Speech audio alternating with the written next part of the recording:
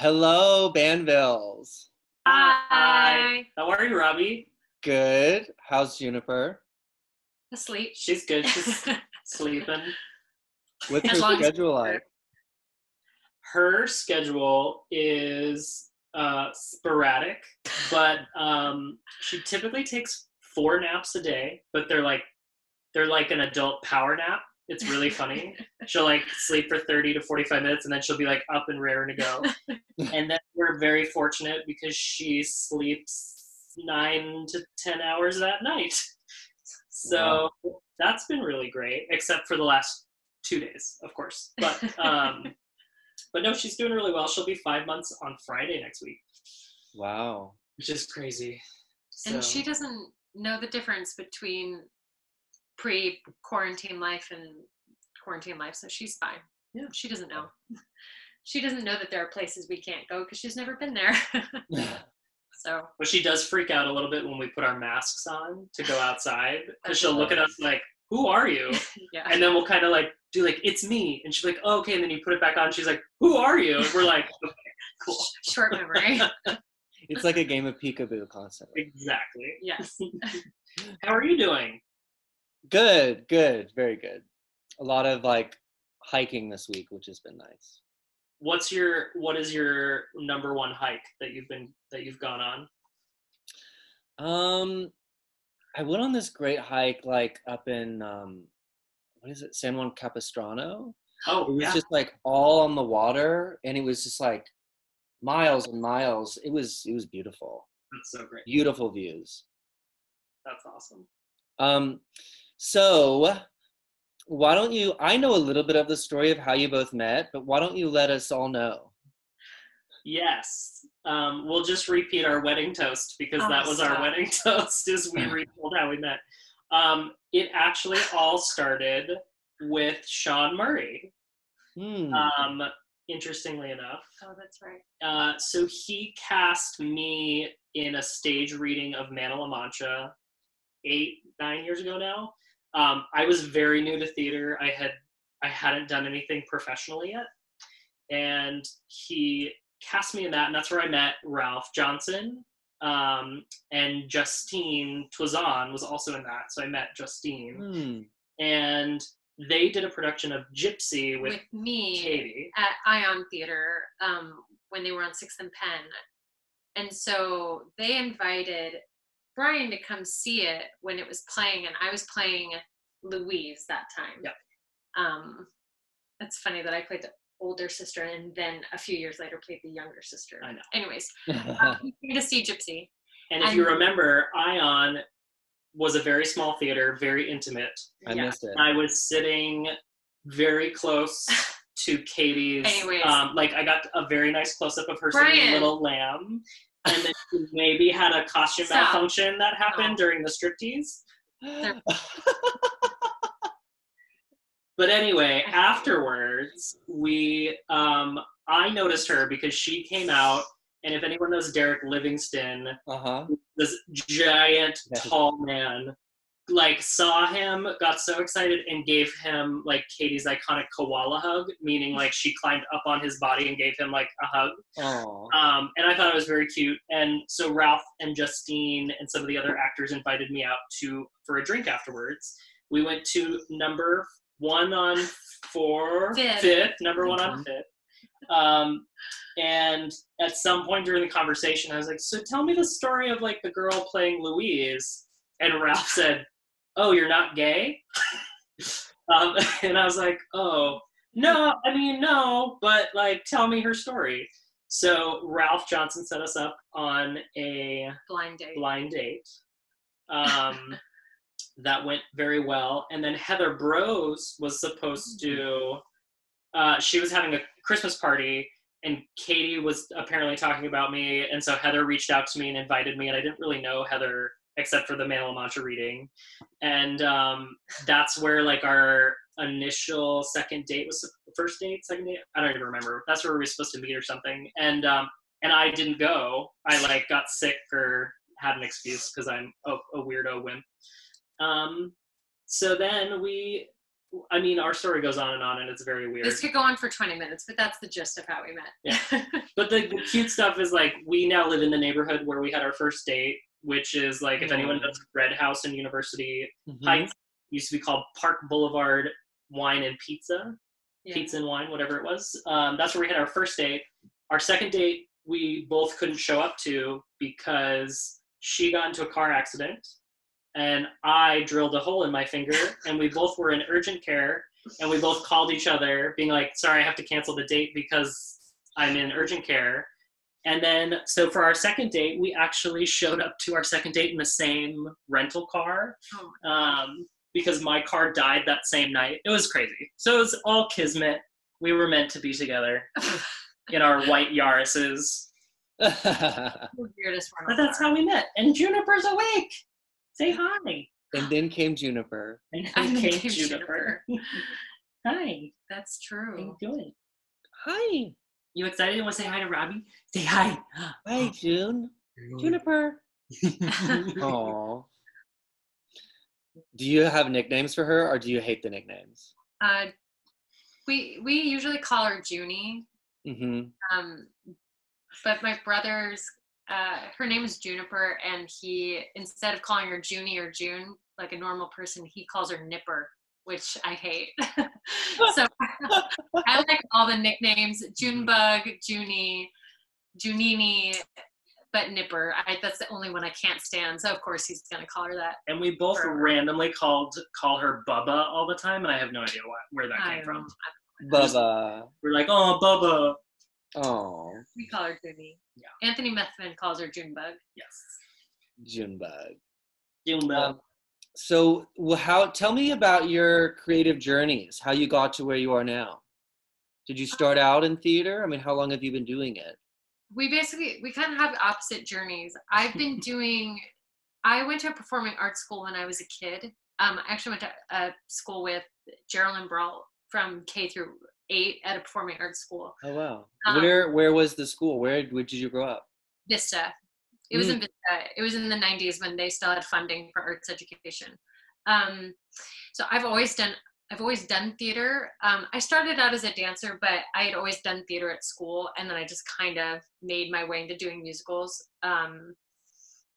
being a dancer first, and went to college and got my BFA, and then went to New York and did that whole thing. I ended up in New York, or in San Diego, back here kind of by accident. I was out here on vacation and auditioned for a show that I saw posting for on Facebook, of all things. And this was before people posted auditions all the time on Facebook, because Facebook was still pretty new, which tells you how long ago it was. And it was for Hello Dolly at Starlight. It was their last show with Melinda Gilb. Oh, wow. Dolly. So, and when I was doing that, I ended up auditioning for Cabaret at Cygnet, when they did it 9-10 years ago now. So yeah, I've been doing theater kind of forever, and it's just kind of always been my life. And then Bryan's the opposite. He didn't do any theater until your mid-20s. Yeah, I did. So when I was in 7th grade, I was asked to audition for You're a Good Man, Charlie Brown, where they cast 7 Charlie Browns, and I was one of the 7 Charlie. And I did that, and I actually really liked it. And then in 8th grade, I had 2 really horrible experiences. One with our 8th grade performing arts teacher. She was brand new, and she thought that the best way to direct a show was with a whistle. And so anytime that people were not doing what she wanted, she would blow her whistle and say, "Stop that right now!" And she would get in your face and yell at you. My goodness. We're doing Schoolhouse Rock live. And so I did that, and then through that I met some people who did community theater, and I did a production of Newsies before Newsies was actually a licensable production. I remember specifically my character's name was Bumlets. I was one of the Newsies. My character name was Bumlets. I had 2 lines, and the director kept yelling at me. He's like, "That's not how to say the line like this." And I would repeat him. He'd be like, "I don't like that. Say it like this." And so I decided in my high school, you had to choose sports or theater because they all overlapped. You couldn't do both. And so I chose sports. So I did sports for 4 years. I still liked singing. So I still sang in high school. And then when I got to college, I sang in an a cappella group for 4 years, which was super fun. We were a co-ed group. We were almost on the first season of The Sing Off on NBC, which was kind of cool to go through that like process. And then when I got to San Diego, I came here for a job in nonprofit. I was going to be a statewide trainer for the Department of Education for California, and it was, most of us in nonprofits don't make a lot of money, and so I was making just barely a living wage, and so I knew I needed more money, and I said, well, what talents do I have? And I was like, well, I can sing, so I auditioned for a bunch of like punk emo bands, which if anyone has ever heard me sing is really funny. Because that didn't really jive well with my voice. I don't look for it, for punk emo. And so I was like, what are other ways that you can make money? And I was like, oh, people get paid to do theater. Maybe I could do theater to make a little extra money. Which sounds so silly. Yeah. And then, so I did this reading with Sean at Cygnet. And then as a result of that, and Katie was in Parade, my first professional show was at the Old Globe, because they had to fire an actor during tech. And I was the non-union person available because everyone else was working. And I was like number 40 on the list or whatever. I hadn't even like auditioned at the Globe, anything. And they just needed like a filler. I had 2 lines. We had an hour and 45 minutes off in the third act. It was crazy. But that's how I got into theater. So, and I've been doing it ever since, which is great. And where did you grow up, Bryan? I grew up in Massachusetts. My family is from Salem, Massachusetts. And then we moved to a really tiny town called Topsfield, home to the oldest country fair in the country. And then I moved to Connecticut for 4 years for school, and then I moved to San Diego almost immediately after that. Wow. Yeah. And so, Katie, you're teaching at Grossmont still, right? Yeah. I, a few months after I found out I was pregnant, I got offered a tenure track position at Grossmont College, which is great. And it was a lot happening. A lot happened last year. And then this year, more has happened somehow. I am the music theater specialist now at Grossmont College. So I teach their musical theater performance class, musical theater history, which is my favorite class to teach. And then I teach a couple other classes, narrative theory, acting 1. I'll probably get into teaching other things as time goes on, but that's where I am right now. And we are currently, I'm teaching online, which has been, anybody else who is out there who's been trying to figure out how to teach dance or voice or acting online, it's a learning curve. I mean, we're getting there, and I think if this has to continue into the fall, I think we'll have a better set of skills going into next semester, but it's definitely been a learning curve. But we're figuring it out, and I have a lot of students that are really enthusiastic, and they're digital natives, so they know how to do things. They video edit just on the fly. They can put things together much quicker than, I remember taping things when you had, a cassette tape, and you had to, the little cassette tapes that you put in the bigger one and you put it into the camera, and that's what self-taping was when I was in college. So now when they have to do self-taping at home with their phone, I'm like, just remember, it's a lot easier than when I was your age. And then I sound like an old fogey, but but I really love teaching, and I'm grateful that we figured out how to do it remotely so that we can continue that. And yeah. She's tired of your story. So yeah, no, I'm working at Grossmont, and I'm still choreographing and directing. I'll be directing at Grossmont. I'm slated to direct next summer. they do a summer conservancy program with right. college and high school students. So that is the next project I am supposed to work on at Grossmont. But yeah, with everything, everything's kind of up in the air right now. But I'm excited to keep doing that and teach. And how has it been for you? And maybe tell me a little bit about the transition from actor to choreographer to director, because I know that's been like in the last few years, right? Yeah, yes and no. It's funny because I've been they're sweet. I've been choreographing for musical theater since I think the first show I choreographed, I was 18 or 19. And I've been choreographing kind of on the side while being a performer, and I've always done it. And I've always either taught dance or been choreographing shows.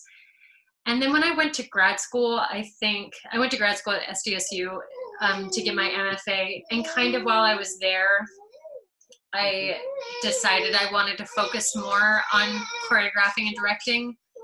And I think just because that's where I started putting my focus more, and that's what I started talking to people about more. It kind of set that transition in motion. I still performed when I got out of grad school, but then it was very strange. Like one year I had all performing contracts, and literally the next spring it was all choreography and directing projects. That's just how it lined up. It was like there just weren't shows that I was really right for, but there was tons of choreography and directing projects. And I had like my professional directing debut and, did 3 or 4 other shows all in like a 6-month period. So it was very, it felt like it happened overnight, but it was kind of like, it was a back burner thing. It was like I had multiple careers going. I mean, everybody who's an artist, I think, has multiple careers going, and it just kind of like switched spots. So it's like I'm still performing, but now that's kind of on the back burner, and being a teacher and a director choreographer now are in the front. So it's so yeah, it's like I planted the seeds for it a long time ago, and now they've just kind of come to fruition now. So. It was awesome. She worked so hard to like get her foot in the door at a lot of different places, and what was so great is to see all of that hard work come through in like 6 months. That just like proved her work ethic. It was really awesome to watch. What do you find are like the differences or the pluses, minuses with how is the fulfillment different from performing and being on the other side of the table? There are a lot of things that as a performer I felt really powerless to change, and I like being behind the table and being able to change that conversation with casting and I haven't gotten to a position yet where I'm actually choosing what shows are being done, although at Grossmont I think I will have the opportunity to present and propose projects so that I can start doing that. But I do get to have more of a say now in how casting goes and how I run an audition room. It's like when we had auditions for Cabaret, it's like I could start that audition process by saying, we're looking for all types. We don't want to just cast this with the same kinds of people that you've seen on stage your whole life. And I can now put that into practice, which is nice. And I can advocate for other performers who I've worked with who I know are really talented and I think haven't gotten that chance yet because they're not the typical type. So it's been really nice to be able to advocate and to be able to change the conversation. It does mean coming head to head with people sometimes, but luckily I think there are a lot of people in the community that were able to disagree and have a conversation about it and get those ideas out there and still work together well. So I very much enjoyed that part of it. And I like creating. I mean, I loved being an actor. I loved performing and dancing and doing that, but it was kind of like that season of my life just kind of naturally came to a place where I wanted to do something else. And so now getting to create more has been really fulfilling. And it was a change I needed. I needed a pivot of some kind because I was getting I kind of felt like I was spinning my wheels a little bit, and it's been really nice to pivot without leaving the field entirely. Yeah. So, but yeah. Agreed. Yeah, I know. I've loved our conversations about, you know, how do we not ruffle feathers but still go, hey, maybe the old way isn't the best way, and maybe we should be more a little inclusive and equitable, and what would that look like? It does, you Right. know. And it's hard too, because a lot of the time I'm the only woman in the room. A lot of the time I'm the youngest person in the room. I still have to convince people to hire me. People still have to enjoy working with me in order for me to get jobs, because I'm not producing my own work. I still have to have other people bring me onto their projects. So there is like a dance, and a little bit of deciding what hill to die on, and being diplomatic about it as well. I think Sean and I have had conversations where we weren't necessarily on the same page when we started, but we found the common ground in the middle. Yeah. And the conversations aren't always 100% comfortable, but I don't think change is ever 100% comfortable.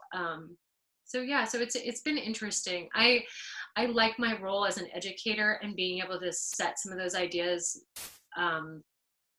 in these students that are going to go out and create the next generation and wave of art, and trying to set those ideas down early. So, and I'm hoping that in how I teach my history class, I try to talk about incremental change and how that happens and what you can do to be a catalyst for more change. So I do enjoy.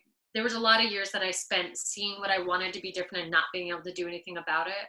And it's nice being in a couple of positions now where I can try to slowly push that, kick the ball down a little bit further and get us a little bit closer to where we want to be. It doesn't have to be incremental, though. You're right. You can't just change everything overnight. It doesn't work that way.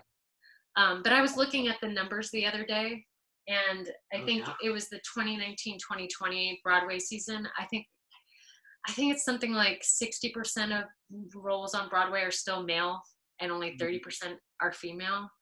And then, even a very small percentage are a non-specified gender or non-binary. And I think it's getting better, but seeing those numbers and having that quantitative data that there's still huge inequity, it's a little discouraging, but I think we're getting there. It's just, you have to be patient with the change.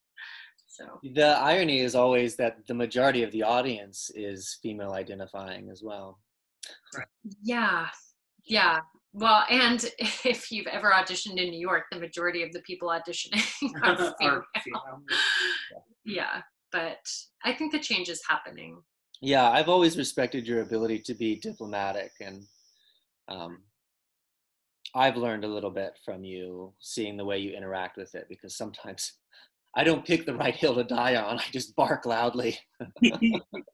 It's definitely a learned skill. When I was younger, I was a firecracker and I didn't know when to stop. And I realized quickly that if you want anybody to hear anything you have to say, you have to have tact, and there has to be a level of diplomacy. Otherwise, they just hear the Charlie Brown teacher, wah, wah, wah, wah, wah, wah. Yeah. Well, and I've had the opportunity to be on stage with her and then be choreographed by her. And it's such a cool moment. The one thing I love about her as a collaborator on the creative side is that, being someone who does not identify as a dancer, to have a choreographer who watches what you can do for movement and then creates this beautiful way of telling a story comically or dramatically or whatever it's called for, but uses your body and isn't demanding and saying this is my choreography, you need to do it, or you are a horrible person or a horrible performer. It's more about well, let's adapt it for you. What story are we trying to tell? That's what's been really cool for me to see. because she's like a technical dancer too. So I remember being in ensembles with her, and like she'd pick up the choreography like that, and we'd go home, and I'd be like, "So can you give me a private lesson on that, like that 10 count, that 8 count, the 10 count?" Because I don't even know how to count.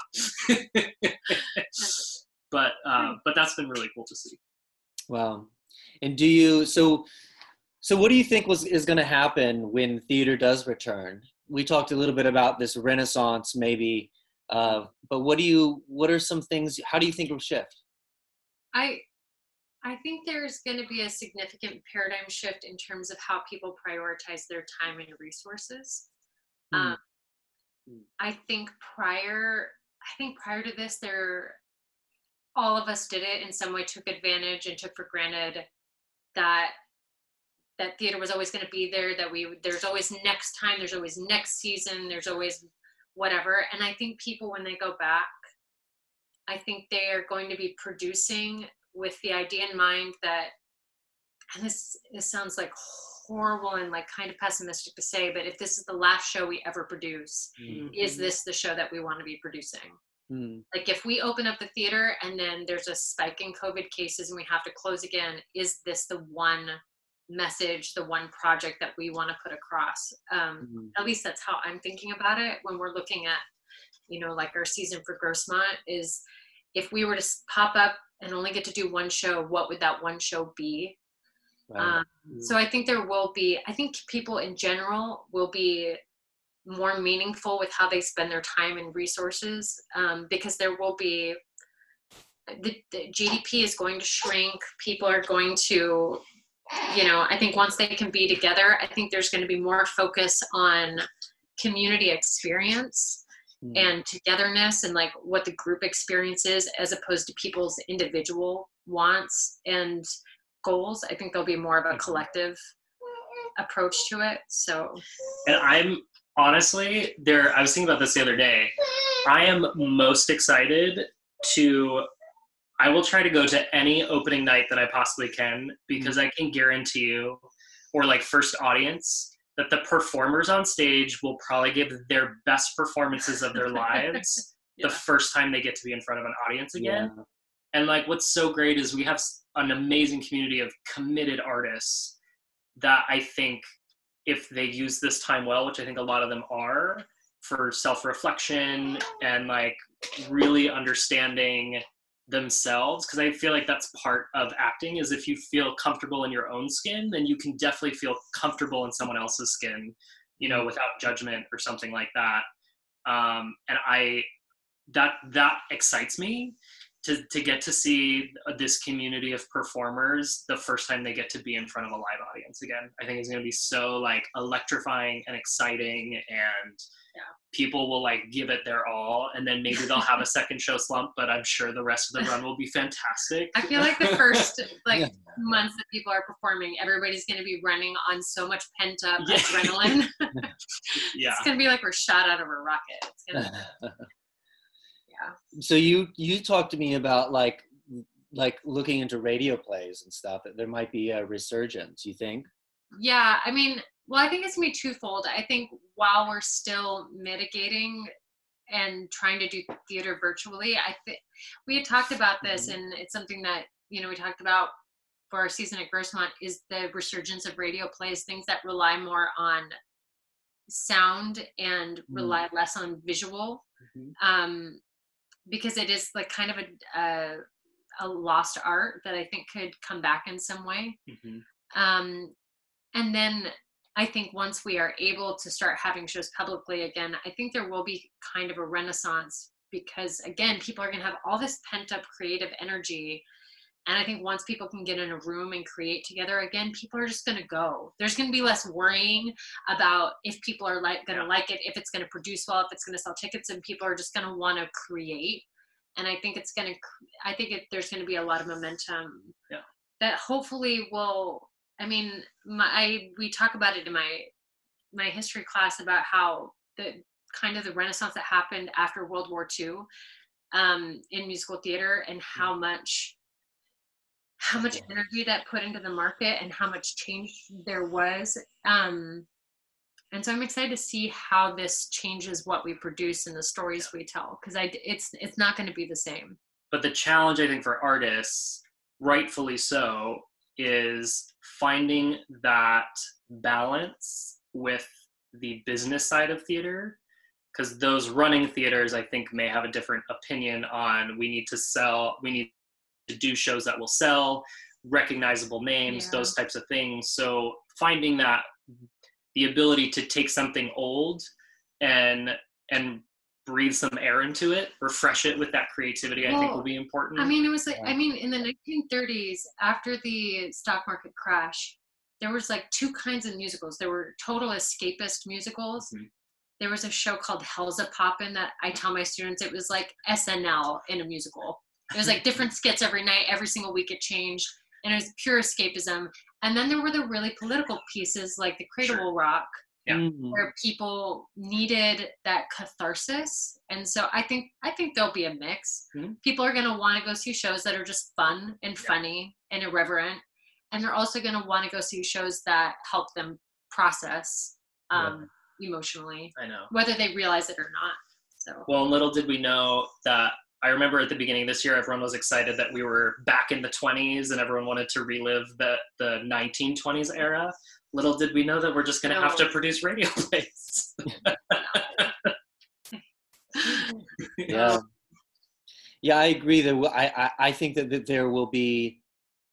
I mean, maybe I can't even like describe what it will look like right now, but I do think that there'll be a different way to experience theater because we'll be so hungry for community, for events together.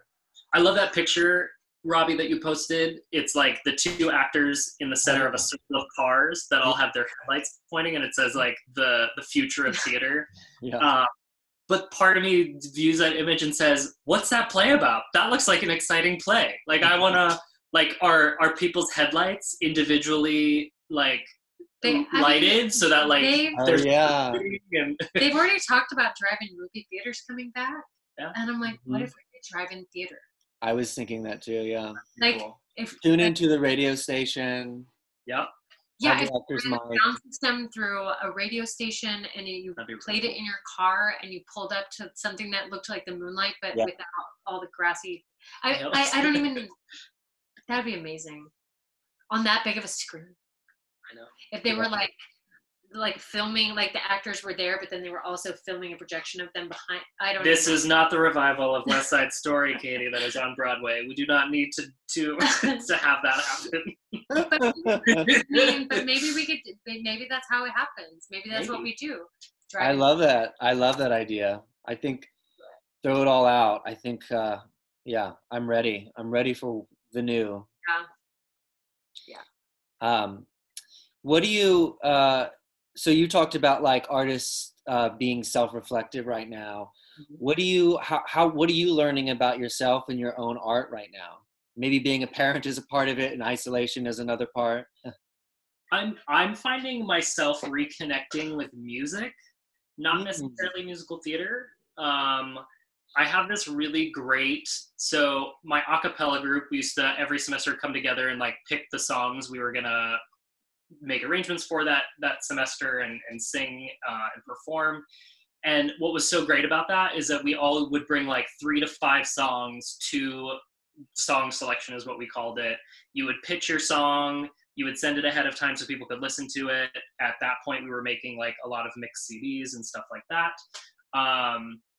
And so I reached out to them at the beginning of this year before COVID even happened. And I said, I'm making a commitment to like get back into music that is not theater, because I just found myself constantly listening to theater music, which is amazing and great, but I was missing like the artists that I had connected with previously.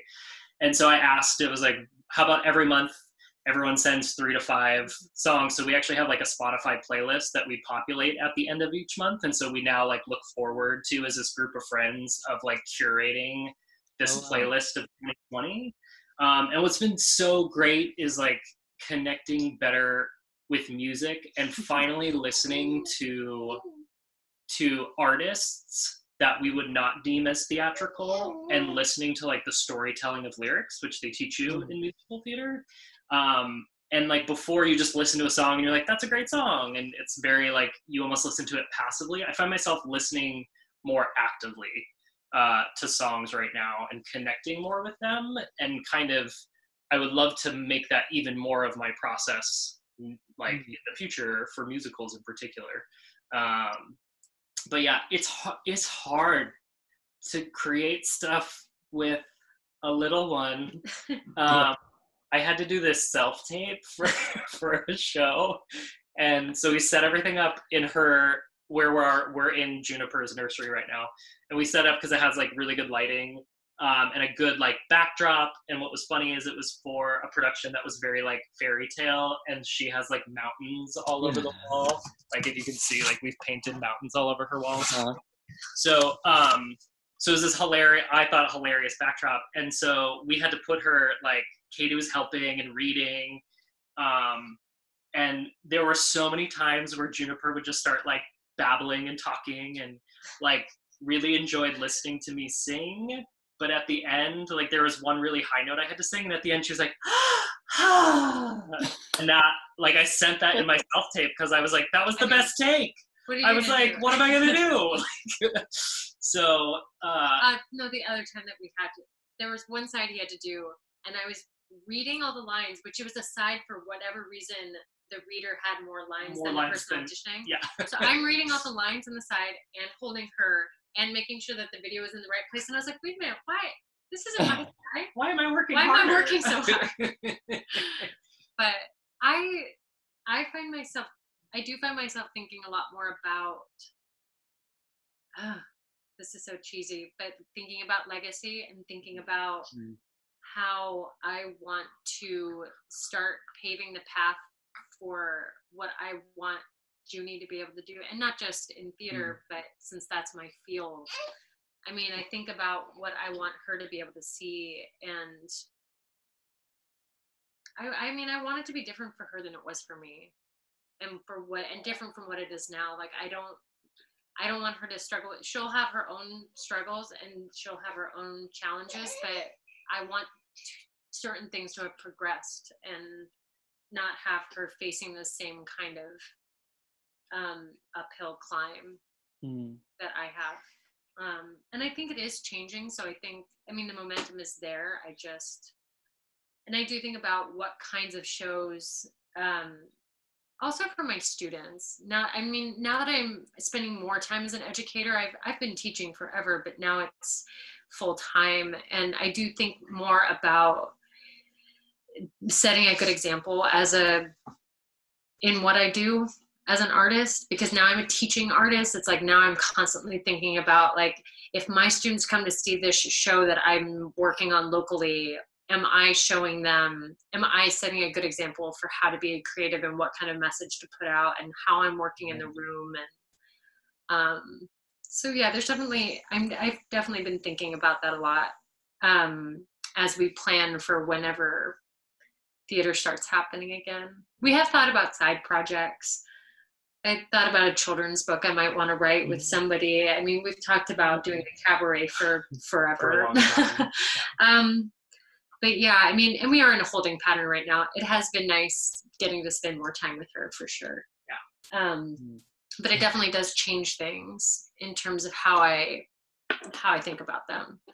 So it puts things in perspective, which every parent says when they have kids. They're like, it puts everything in perspective, and it sounds cliche, but it's true though. Yeah.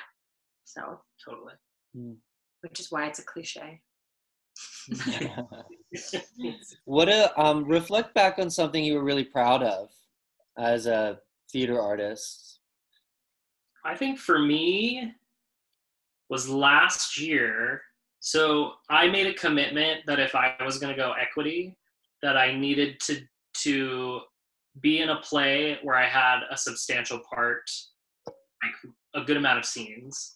Because I got not stuck, because I do love them, but like I did mostly musicals, and like the plays I did, I was auxiliary character, like at the Globe, like a spear holder, like kind of role. So I made that commitment if I was going to go equity that I wanted to do that. And I was super fortunate that last year I got to do 2 plays. And so the first play was at Diversionary Theater. We did Significant Other, and that was really great because I got to work with an awesome creative team. Katie actually came in and consulted on that for a couple of the dance sequences. Got to work with like some of my closest friends, and so it was a very like safe environment to play. And that was great. And then I did a show at North Coast Rep this fall, the Sunshine Boys, and I played the nephew, which is like this big heaping role. I think I grew a lot during that process, from the rehearsal room to working with like two awesome Broadway veterans and like sitting there and watching and learning from them.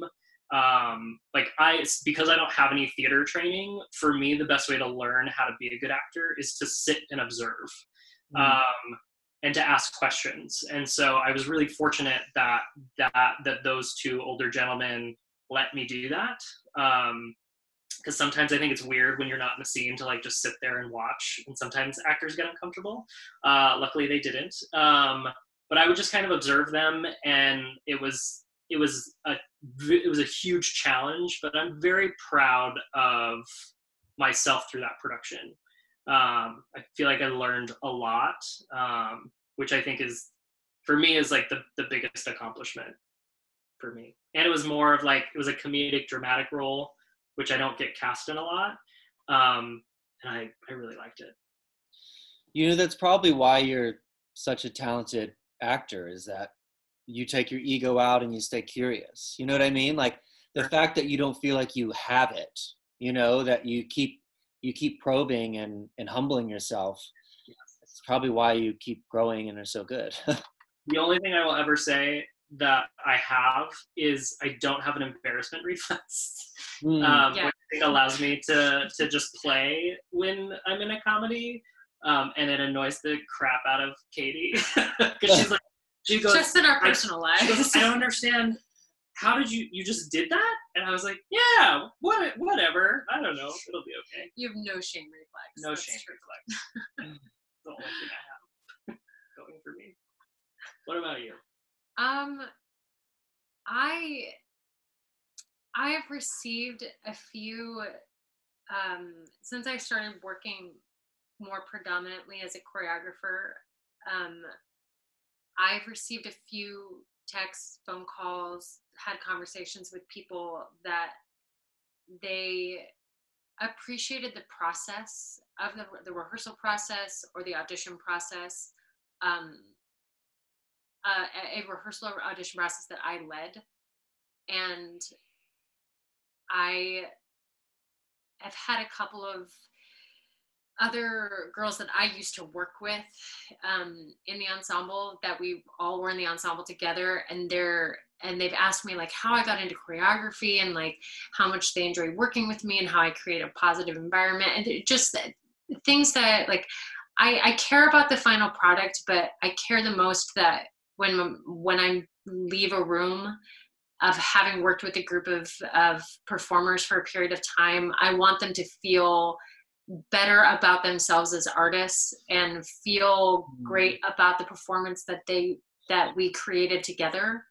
So when I have somebody tell me that they feel like I worked with their skill set, or that I played to their strengths, and that I created a room that was positive in some way, and that they had a good experience, especially in an audition, because auditions are terrifying inherently, or at least I thought they were. So if I get a text message after an audition that says, you know, I just had a lot of fun, that was like, I haven't had that much fun dancing in a while, like that to me is enough. Because that's the experience that I was always chasing as a performer. I mean, getting to perform in itself is wonderful, but if you can also have a really positive experience in how that show is built, that's an added bonus. And so if I can do that and be a good example of somebody who started humbly from the very bottom, just being, you know, the third girl from the left, and then as a creator not taking that for granted and remembering what it was like to be that person and making every person feel valued. If I can do that, then that's what makes me feel the most accomplished. So. I'm proud of you for choreographing me and Megan Carmichael having sex on stage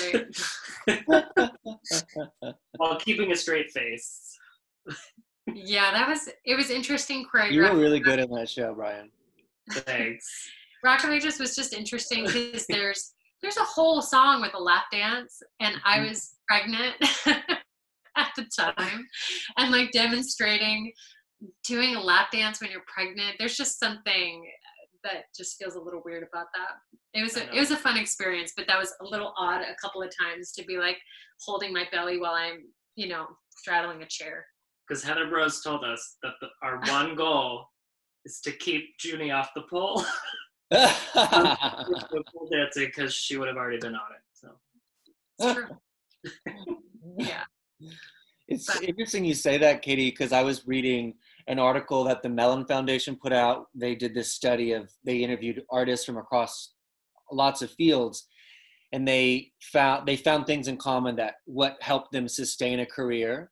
And the main thing that helped every artist sustain a career was validation, was the feeling of feeling a positive reinforcement for what they were doing. And I think that so much, as someone who is, in charge of the whole, being like, you know what, if I'm going to get the best work, it's not going to be with cruelty. It's going to be with a positive outlook constantly. And I agree with you on that. And it stuns me to see the number of creatives that still dig in their heels and want it done their way and get frustrated that people can't do what they want them to do for their ideal vision of what the show should be. And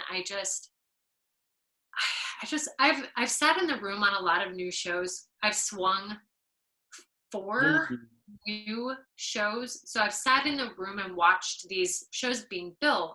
It's different when you're rehearsing a show that has like original choreography of this, where it is, a set scripting that you have to follow. But when you're creating new choreography, I don't see why you shouldn't tailor it to the people who are there in the room. And I've seen different choreographers approach it differently, but there's nothing to be gained from beating your head against a wall, trying to achieve one thing that doesn't fit the people that you have there with you.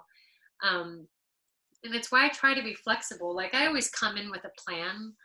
I mean, I always come in with everything completely done and choreographed to the nth degree, but then when you get in there, you just have to be loose. You have to be flexible. If you see somebody, it's why I love working. When we did Rock of Ages, the girls that I had on that, Bailey, Tamara, and Siri, there were so many things that they did that I would never have thought to choreograph. I would never have thought to do that. But I would ask them, I'd be like, well, guys, I kind of need this, and these are the parameters, and can you kind of play, and can I help edit? But can I see what you do best? Because there was a lot of scenes where they were being the strippers, and it's like, if they were actually doing this as professionals, they would choreograph things that fit their skill set, and they would start doing things that I didn't even know was possible.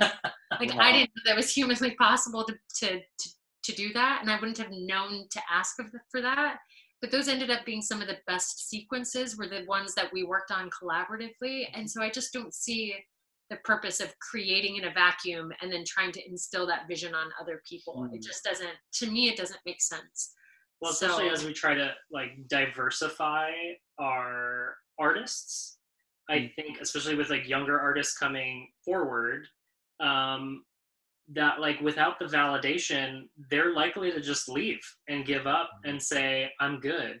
So if that continues to be the approach, I think that we will still struggle to diversify our artists, because eventually someone's going to say, that's enough. I've spent my whole life being put down and all these other things. I'm not going to take it here. I'll go do something else worth my time. So I think that's an important part about that validation piece too.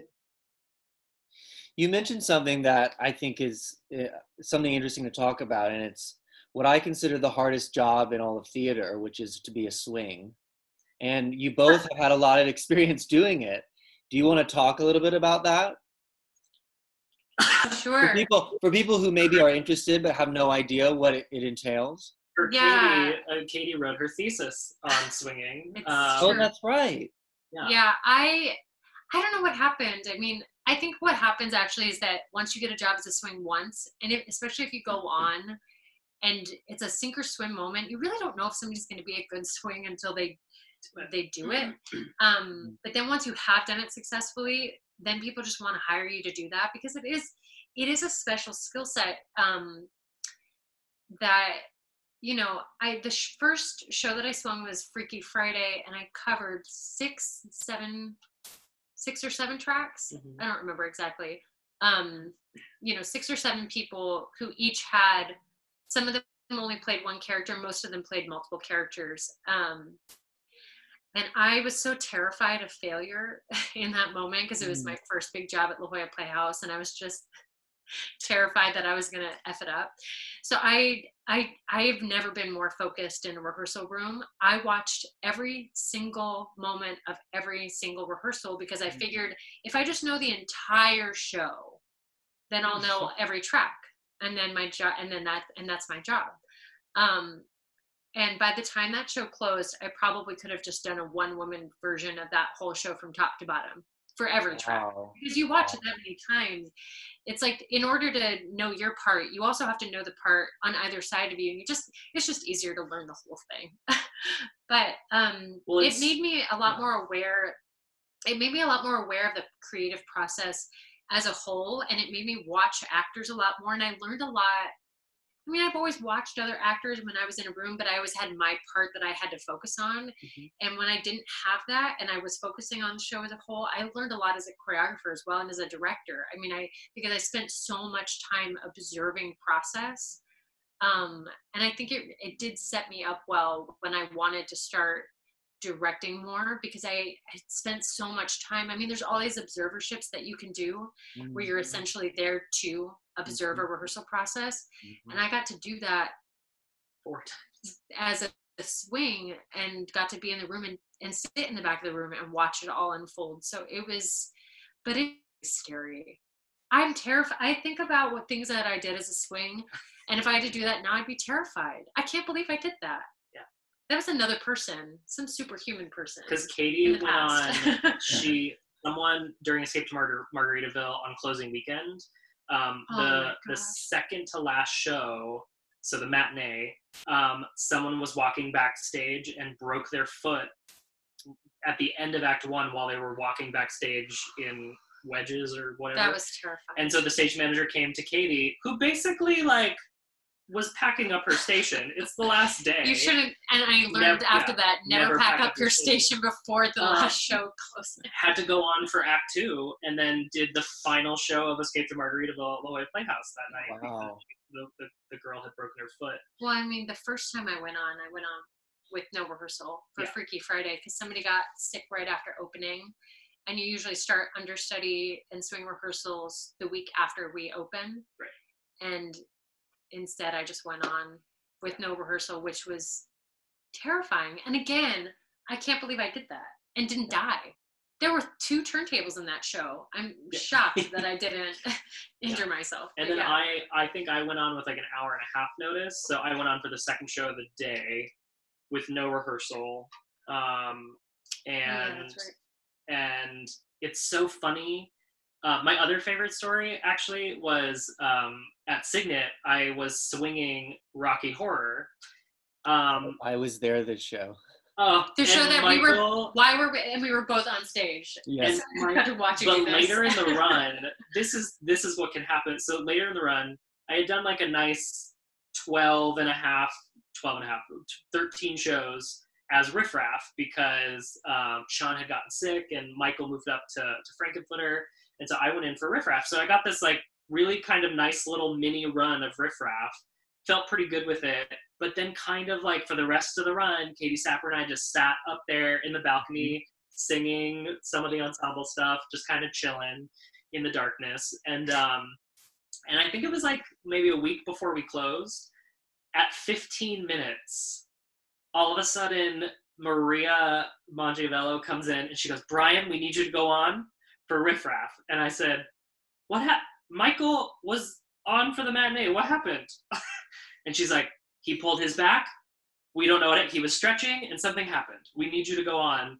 And so I love Maria dearly. And she was like very close to me. She goes, do you need me? What do you need? What can I do for you? And I looked at her and I said, what I need you to do right now is leave me alone. And I went on and it was fine. It's funny once you do it the first time is the scariest. It's terrifying. And then if you get the chance to do the same track again, it's like when we were in mixtape. Like when we would go in for mixtape and then we would not be in mixtape for a while, then go in again. You don't really need a rehearsal. You kind of like your body starts to remember the track because you at least did it once. It's like the first time any actor does. The best way to feel like a swing is designer run through at Cygnet. First invited dress of Cygnet, which is like the first time that like the show is being put together with all the technical elements, everything, and you feel that like, oh my God, everything is going wrong, nothing is working, like I don't know how to do. But it still happens. But it still happens. And it's amazing. And it's amazing. And I have a very silly story about the first time I went on for Heart of Rock and Roll at the Globe. One of the New York actresses pulled me aside the next day and she's like, I have to talk to you. And I said, what? She goes, my sister came and saw the show yesterday. And I was like, oh, and you know, we were talking about it and she goes, oh, but like the swing was on. And I was like, oh, well, okay. And she was like, she goes, no, she pointed you out and she was like, wait, he was the swing? He was my favorite part. I thought this other person was the swing. And it was like, it was crazy. Wow. So that was like, but like you think everything is going wrong, especially most swings are like super observant, very detail oriented. So you spend the entire time being like, I didn't do that one move right. Or like, oh, I like said the line, but I forgot this 1 2-letter word. Like those types of things stay in your head, but no one in the audience would ever know. So it once you get over that hump of like realizing that if you've done the work ahead of time, the preparation, you'll be great. So is there like a stigma attached to swinging? Yeah. Like when I was an assistant director, I got to the point where I was so good that people would never consider me to direct anything. They were like, no, you're the assistant. I'm like, oh, Career swings tell me that if you start taking too many swing jobs, that they will cast a more talented person as a swing than in the actual show because swinging is harder. Yeah. Depending on what the show is. It's their insurance policy. Yeah, and you can't get into that trap where it's like if they have to decide whether to put somebody in an ensemble track or to make them a swing, and they know they can swing, they'll make them the swing because they know that that's more difficult in some ways. And so yeah, you can't get into that trap where it's like you're too good at that. But some people like doing that. Yeah. And I think that could be also what we see change with theater is that more theaters are going to have an insurance policy with COVID-19 because, you know, we've been talking about like, do you have a cast A and a cast B, and cast B is rehearsed but isn't compensated unless they go on, and if someone in cast A gets COVID, does the entire cast A go into quarantine for 2 weeks and cast B comes in? Wow. Or do you just have a swing for the like a general swing for like one for the male tracks and one for the female identifying tracks, and just like that's your insurance policy? Like what will theaters' insurance policies be in case someone gets sick? That's like to me the most interesting thing, because it's cost prohibitive to have that like dual cast thing. But you talk to companies and they've put their workers on split shifts. So like this group of 4 people comes into the office on Monday, Wednesday, Friday.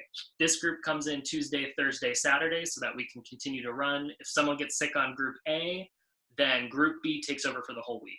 Like but it's, you know, you can't do that in theater. So like what will the insurance policies be? Or can you? I mean, you know, maybe we'll all be desperate enough to say, yes, I will be in cast B, and if I get to go on, that'll be great, and if not, great.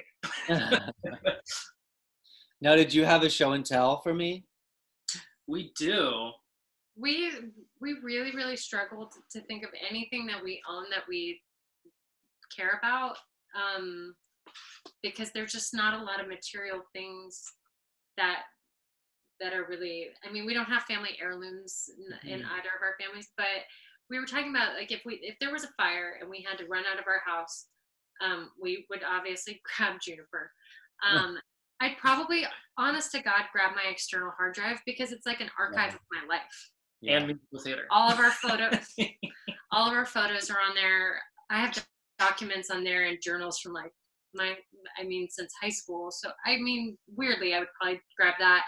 But the only thing that's not replaceable in our house that we would also maybe grab is we have some really talented friends who have created some original art for us that we have, and we would probably grab that. So this is one of them. Margaret Larlam, who used to teach at SDSU, she and I did a show together at oh wow. You can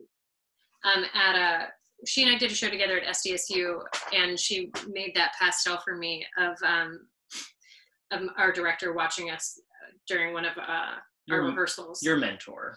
Really. Yeah, and so we really love that. And then our friend Doug does these incredible cartoons. Yeah, so Doug Schmidt, he does these awesome cartoons when you're in a show. Oh yeah. And so here I'm trying to like get it so you can see. So this is us like doing Miracle on 34th Street together. So sometimes he does that, and then he did this like really adorable one of Juniper because she was born in December. Oh.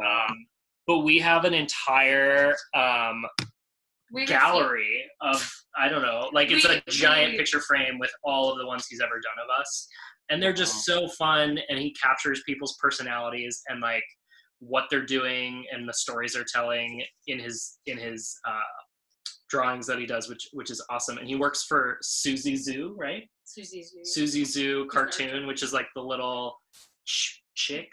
Ooh. Duck. It's a duck. But they're on like a lot of greeting cards and stuff like that. So he works as like an art director there, and helps to like recreate a lot of it. So he draws in that style, which is really cool as well. But yeah, those are the only things that we have that aren't replaceable. Everything else is just stuff. That's true. Yeah. That's beautiful. Thank you for sharing that. Yeah. And thank you for talking to me. Yes, it's so nice to get to see you finally. Can you believe it's Juniper? Over 50 days. Isn't that crazy to think about?